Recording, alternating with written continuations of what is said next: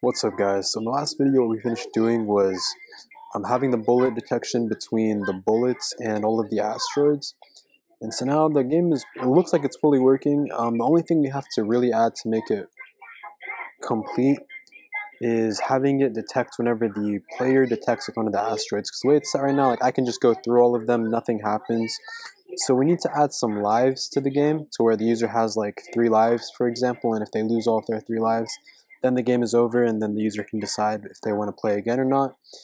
And so to do that, we're going to get out of here and we are going to go down to the main while loop. So right here. And what we're going to do is we're going to loop through all the asteroids and each one's going to check to see if it hit the player. So we can go in right here where it says for A and asteroids. And what we're going to do is we're going to, before the for loop that goes and checks each of the bullets, we're going to check to see if that asteroid hit the player. And to do that, we're going to need 2 if statements similar to these ones right there. What we're going to do is we're going to say if player.x is greater than or equal to a.x and player.x is less than or equal to a.x plus a.width, and then we wrap that in parentheses. And we're going to say or, another pair of parentheses, and we're going to say player.x plus player.width is greater than or equal to a.x, and scroll over, player.x plus player.width is less than or equal to a.x plus a.width. Put a colon at the end. The next line is going to be checking for the y's, so it'll be very, very similar. We'll just say if parentheses player.y is greater than or equal to a.y and player.y is less than or equal to a.y plus a.height. Get out of the parentheses, say or, new pair of parentheses, and say player.y plus player.height. Player.height is greater than or equal to a.y and player.y, scroll over, plus player.height is less than or equal to a.y, so a.y plus a.height. Throw a colon there. And so if both of these if statements return true, that means the player collided with one of the asteroids, and we are going to lose a life as well as get rid of that asteroid. So let's just say pass for now and go up to the very top of the program, and we're going to create a new variable right here under game over and call it lives. So to start off the game, the player will have 3 lives. So we'll say lives equals 3. And so we'll go back down to where we just were. So we said pass right here. If there is a collision between them, we are going to say lives minus equals 1, and then we're going to get rid of that asteroid. So we will say asteroids dot pop, and then we will say asteroids dot index of, so dot index, and then we'll throw in a. So in that way we'll get rid of the asteroid, so it doesn't keep taking out the lives for every single frame that we're overlapping with that asteroid. As soon as we hit it, the asteroid will disappear. What we're also going to do is we're going to say break, so that the code doesn't continue and check to see if a bullet hit that asteroid, because at that point the asteroid's already gone. It's going to be checking with nothing and it'll cause a lot of errors. So we need it to say break right here. So that's looking good. What we're also going to have to do is go down to the bottom of the so after this whole entire while or for loop for the asteroids, we're going to go right above keys, and what we're going to do is we're going to say if lives is equal to 0, or I guess we could just say less than or equal to, just to be on the safe side. So that means the game is over. So we'll say game over is going to equal true. And if it returns that game over is true, everything should freeze. So now let's run the code and make sure everything's working. So now if I go up to this asteroid, The asteroid disappeared and I lost a life. I go here and here. Alright, so I hit 3 asteroids. The lives went from 3 to 0 and everything froze, which is exactly what we wanted. We should also have some kind of way for the user to know how many lives they have. So we can just create a text on the top left corner and it'll just show them how many lives they have. So let's go up to the redraw game window. Method, it's going to be right here above the while loop. And what we're going to do first is create a font. So we're going to say fonts is going to be equal to pygame.fonts.sysfonts, and we'll pass in Arial. And if you want a different font, you can definitely just type it in there. And we'll give it a size of like 30, so that should be good. And what we're going to do is say we're going to create a score text, not a score text. We're going to create a lives text. So we'll say lives text is going to equal fonts.render. And we'll pass in what we want it to say. So it'll say lives, space, and then we're gonna say plus lives, which is the number of lives they have left. We're gonna say str and wrap lives in parentheses in order for it to turn it into a string. And the next parameter we have to throw in there is going to be the number 1, which means that it doesn't have an anti-alias. I don't really know what that is exactly, but just say 1 and we can continue. And then the last thing we have to say is the color. We'll make it white. So 255, 255, 255. That is looking good. So now that we've created the font, we've created the text that we want to display, the last thing to do is actually throw it on the screen. So I'm gonna actually go down to the bottom of the method so that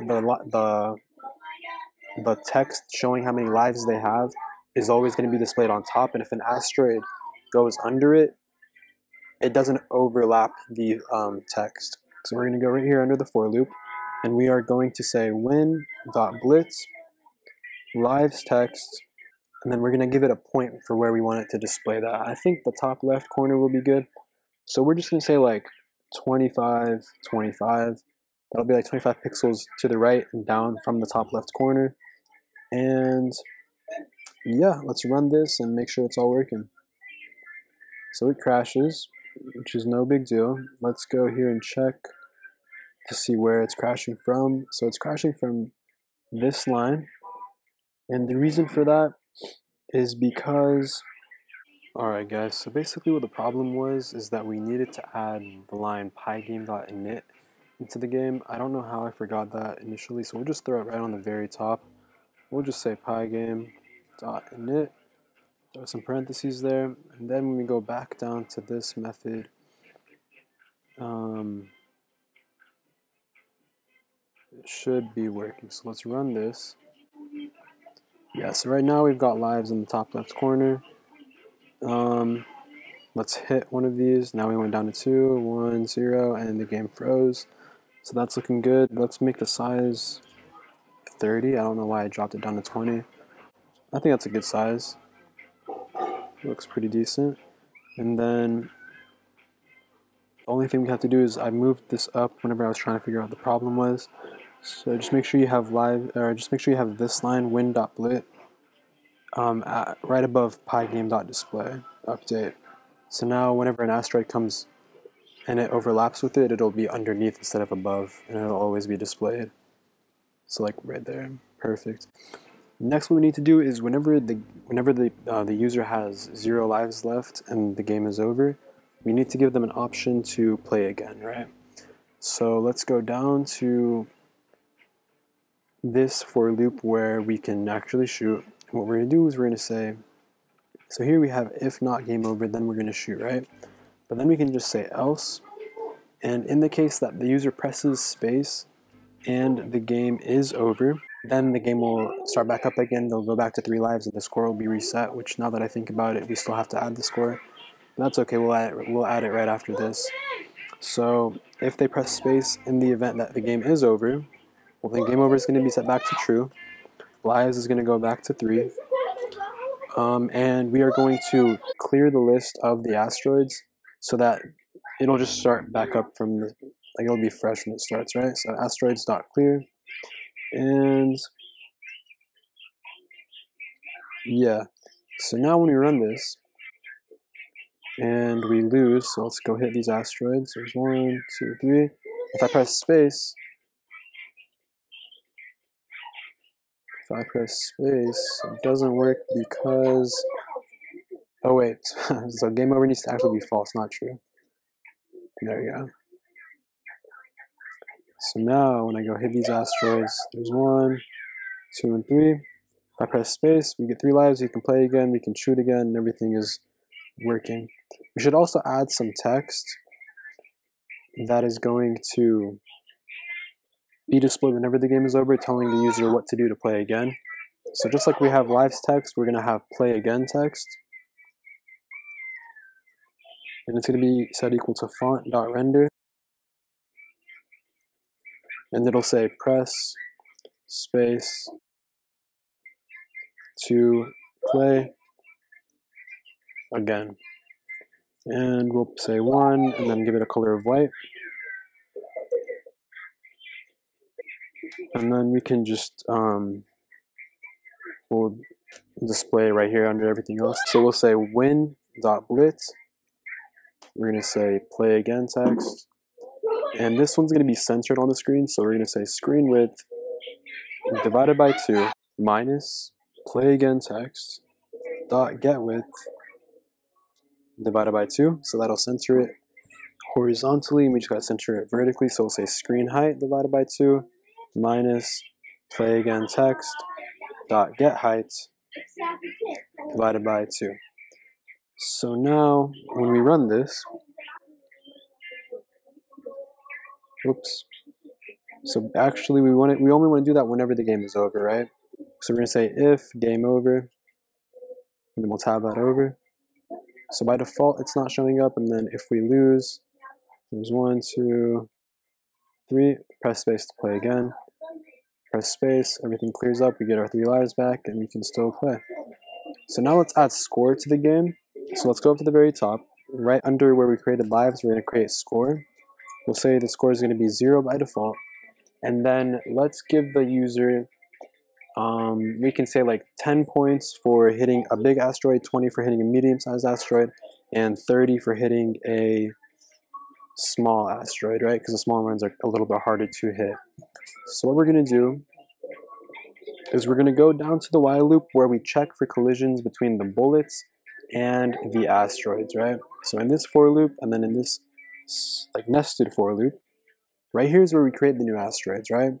So at the very top, what I'm going to say is if it hits an asteroid of rank 3, we're going to say score plus equals 10. And then else if it hits an asteroid of rank 2, then score is going to plus equal 20.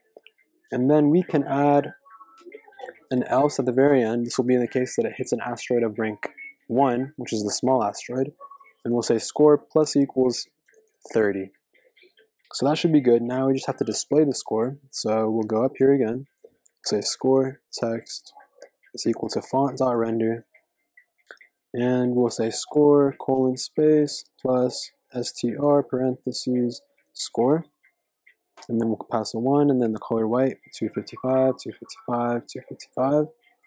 Perfect. And then the score will always be displayed, so we'll just put it between those two. We'll take it out of the if game over if statement. We'll say win.blitz, and it'll be score text. And this one we'll put at the top right corner, right?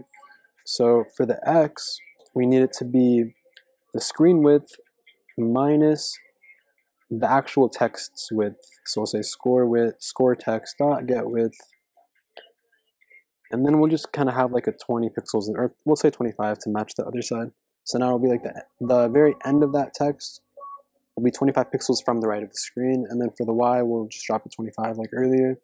So that should be good. We also have to go down here to where we reset the game if the user presses space to play again. And whenever the user plays again, we'll set the score back down to 0. And yeah, let's run this. So by default, the score is 0. If I hit this one, we got 30 points. If I hit medium, we got another 20. There's another 30, another 20 and 30. If we hit a really, so we're at 160. If I hit this big one, we go up to 170.